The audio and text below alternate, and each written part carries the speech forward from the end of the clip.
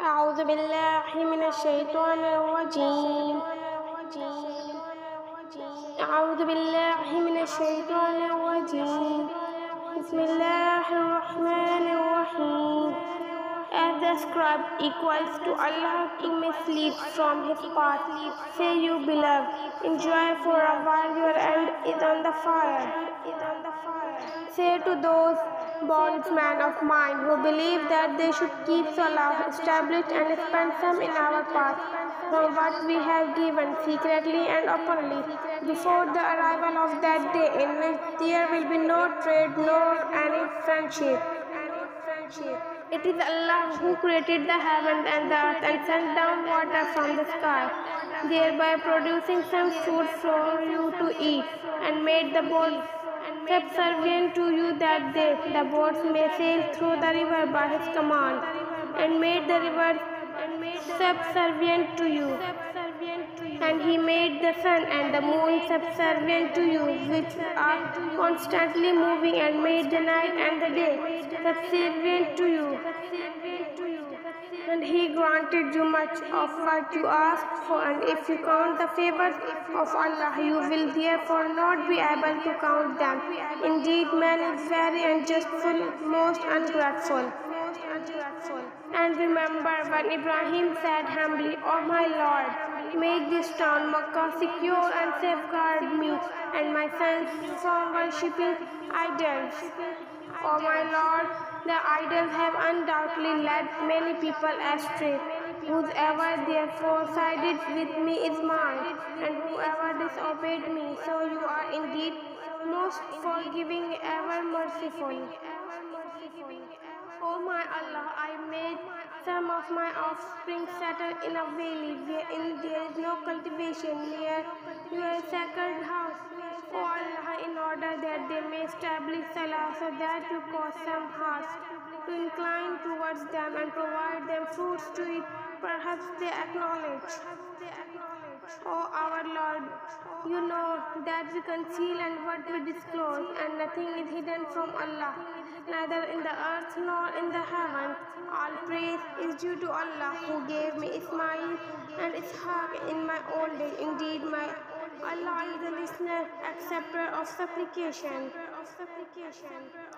O my Allah, make me the one who keeps Allah established, and also to some of my offspring, O Allah, and answer my supplication. O our Lord, forgive me and my parents and all the Muslims on the day when accountability will take place. And don't ever consider Allah as unaware of the deeds of the unjust. He is not giving them respite, but for that day in which the eyes will remain staring fixatedly in the horror. They shall come out running in panic with their heads raised up, that their eyelashes do not return towards them, and their hearts will not at all have any strength. And warn the people from that day when the punishment will come upon them. The unjust will therefore say, O our Lord, give us respite for a little while, for us to obey your call and follow the messenger. It will be said, so had you not sworn and each other that we are not going by moving away from this world, and you resided in the houses of those who had wronged themselves, and it became very clear to you how we had dealt with them, and we explained to you by giving examples.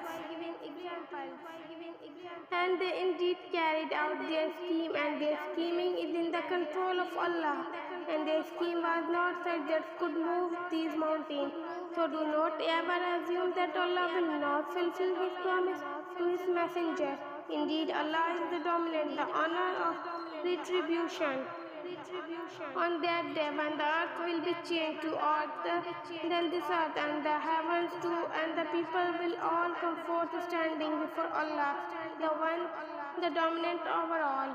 And on that day you will see the culprits bound with one another in chains. Their clothes will be of pitch, sticky, black, and reeking liquid, and the fire will cover their faces in order that Allah may prepare each soul according to what it had earned. Indeed, Allah does not take long to the account. This, the Quran, is the commandment to be conveyed to the people, and for the reason that they may be warned by it, and for this reason that they may come to know that He is the only one Allah, and for this reason that men of understanding may accept advice. Jazakallah. See you more videos. Subscribe, like, comment, and press the bell icon. Thank you so much.